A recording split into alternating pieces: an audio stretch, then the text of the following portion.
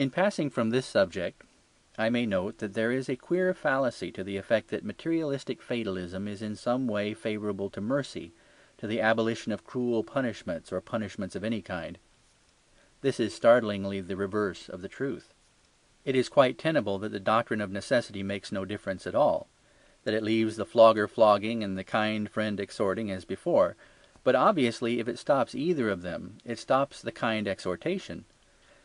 That the sins are inevitable does not prevent punishment. If it prevents anything, it prevents persuasion. Determinism is quite as likely to lead to cruelty as it is certain to lead to cowardice. Determinism is not inconsistent with the cruel treatment of criminals. What it is, perhaps, inconsistent with is the generous treatment of criminals, with any appeal to their better feelings or encouragement in their moral nature. The determinist does not believe in appealing to the will, but he does believe in changing the environment. He must not say to the sinner, "Go and sin no more," because the sinner cannot help it. But he can put him in boiling oil, for boiling oil is an environment. Considered as a figure, therefore, the materialist has the fantastic outline of the figure of the madman.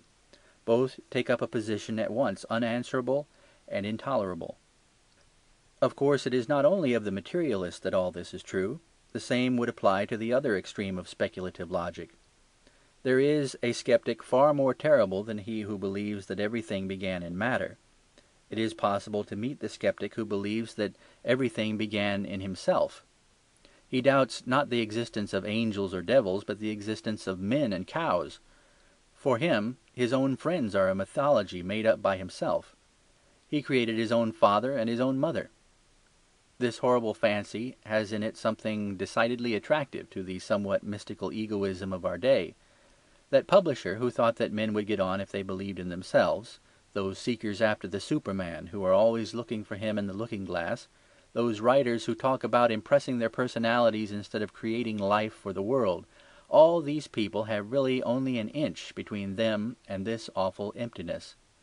Then, when this kindly world all round the man has been blackened out like a lie, when friends fade into ghosts and the foundations of the world fail, then, when the man, believing in nothing and in no man, is alone in his own nightmare, then the great individualistic motto shall be written over him in avenging irony. The stars will be only dots in the blackness of his own brain.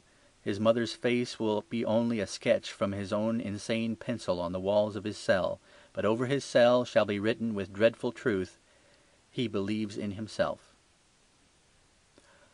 All that concerns us here, however, is to note that this pan-egoistic extreme of thought exhibits the same paradox as the other extreme of materialism.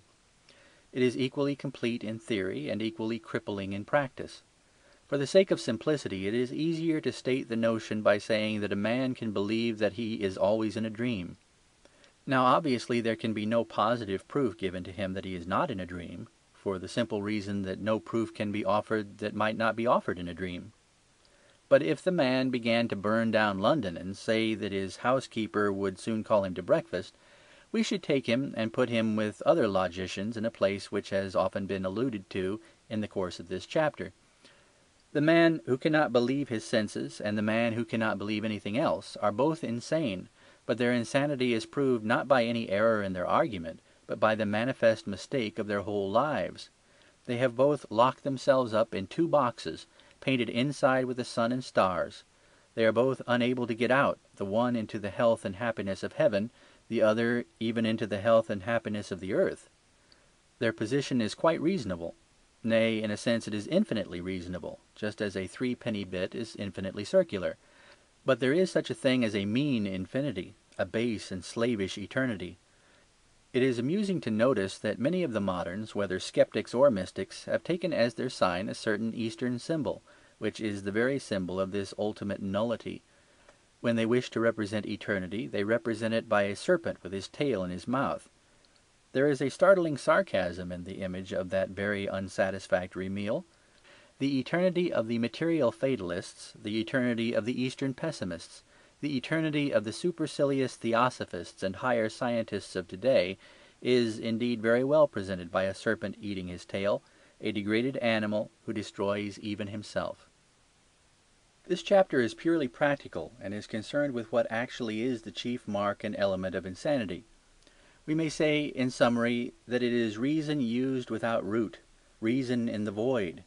The man who begins to think without the proper first principles goes mad. He begins to think at the wrong end. And for the rest of these pages we have to try and discover what is the right end. But we may ask, in conclusion, if this be what drives men mad, what is it that keeps them sane? By the end of this book I hope to give a definite, some will think far too definite, answer. But for the moment it is possible in the same solely practical manner to give a general answer touching what in actual human history keeps men sane. Mysticism keeps men sane. As long as you have mystery, you have health. When you destroy mystery, you create morbidity. The ordinary man has always been sane because the ordinary man has always been a mystic. He has permitted the twilight. He always had one foot in earth and the other in fairyland. He has always left himself free to doubt his gods, but, unlike the agnostic of today, free also to believe in them. He has always cared more for truth than for consistency. If he saw two truths that seemed to contradict each other, he would take the two truths and the contradiction along with them. His spiritual sight is stereoscopic, like his physical sight. He sees two different pictures at once, and yet sees all the better for that. Thus he always believed that there was such a thing as fate, but such a thing as free will also. Thus he believed that children were indeed the kingdom of heaven, but nevertheless ought to be obedient to the kingdom of earth. He admired youth because it was young, and age because it was not. It is exactly this balance of apparent contradictions that has been the whole buoyancy of the healthy man. The whole secret of mysticism is this: that man can understand everything by the help of what he does not understand. The morbid logician seeks to make everything lucid, and succeeds in making everything mysterious. The mystic allows one thing to be mysterious, and everything else becomes lucid. The determinist makes the theory of causation quite clear, and then finds that he cannot say, "if you please," to the housemaid. The Christian permits free will to remain a sacred mystery, but because of this his relations with the housemaid become of a sparkling and crystal clearness. He puts the seed of dogma in a central darkness, but it branches forth in all directions with abounding natural health. As we have taken the circle as the symbol of reason and madness, we may very well take the cross as the symbol at once of mystery and of health. Buddhism is centripetal, but Christianity is centrifugal.